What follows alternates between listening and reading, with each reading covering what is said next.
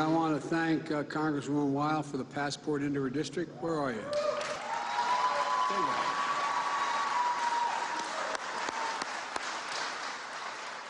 You've been a tireless champion for the working men and women of the Lehigh Valley, helping us pass a tax cut for families with children that people are seeing now in their bank accounts, showing up in their bank accounts every month, and working with our administration to expand home care for seniors. Joining us now, Democratic Congresswoman Susan Wild of Pennsylvania. We want to begin with this photograph of you in the presidential limousine riding with the president and Pennsylvania's Governor Tom Wolf. You're on your way to that Mack Trucks plant in Macungie, Pennsylvania.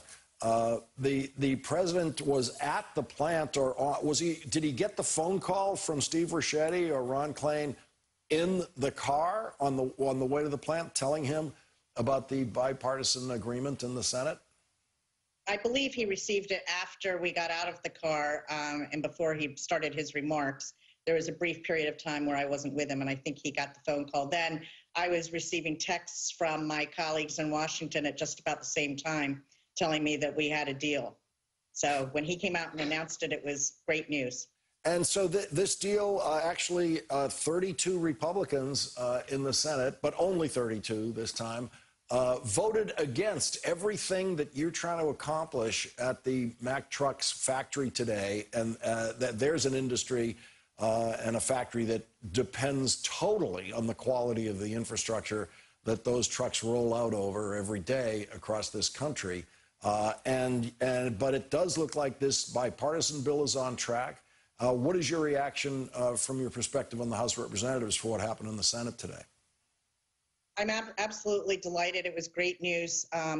It got a huge cheer from the audience today when the president announced it.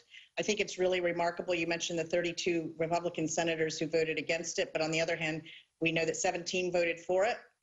So it was the best example of bipartisanship that we've seen in a while. A week ago, we were afraid that this deal was almost dead. So I was thrilled to hear it. It's going to be, infrastructure will do a world of good for districts like mine. And what about the reconciliation package that is being put together in the Senate Budget Committee, will also be done in the House Budget Committee, that will be an even larger infrastructure package? How does that look tonight in relation to this bipartisan deal? I know that there are senators who have stated that they wouldn't vote for it. All I can say to that is we've come a long way in just a week. I think that the power of discussion and negotiation and compromise, which sometimes seems like a lost art in Washington, has been resurrected. And I think we're going to be able to get to the point where we can get this thing across the finish line and have a very resounding vote in favor of both the infrastructure package and ultimately the reconciliation package. It may not look like it does right now. It may not have everything in it that people want. That's the whole point of compromise and negotiation. You're in one of those districts that you face a lot of Republican voters every day. You've got to talk to them. You represent them. What is their sense of that you're getting from them about the job President Biden is doing so far? I am overwhelmingly getting a very good sense from my constituents, people who, quite honestly, have been really happy with the steady hand that he has brought to the administration, that we have gotten so much done in just a few short months. There have been people in my district that have approached me about their small businesses, restaurants, but not just restaurants, a lot of smaller businesses out there that have said that they were on the brink of closure. And the work that has been done by the president and by Congress in getting the American Rescue Plan across the finish line has been a game changer. So I am overwhelmingly hearing positive remarks from people, very much in line with the president's poll numbers, which have been pretty steady. I know some of what you went through on January 6th and the attack on the Capitol. You've talked about it.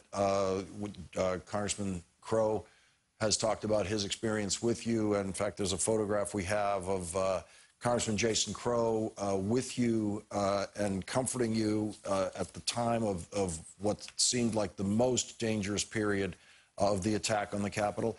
What was your reaction to the testimony that we heard yesterday from the police officers who defended you and saved you on that day? You know, like so many Americans, I watched yesterday. I watched as much as I could. We had a lot of committee work going on at the same time.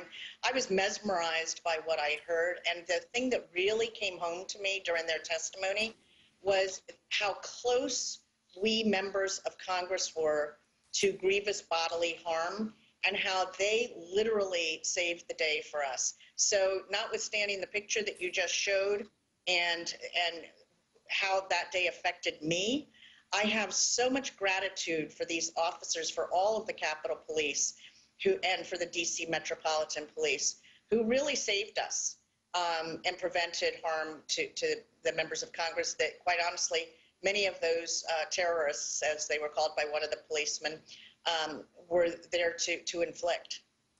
Congresswoman Susan Wild, thank you very much for joining us tonight. We really appreciate it. Thank you so much. And coming up, we have breaking news in the Washington Post tonight about daily phone calls, daily calls that Donald Trump was making to his last acting attorney general.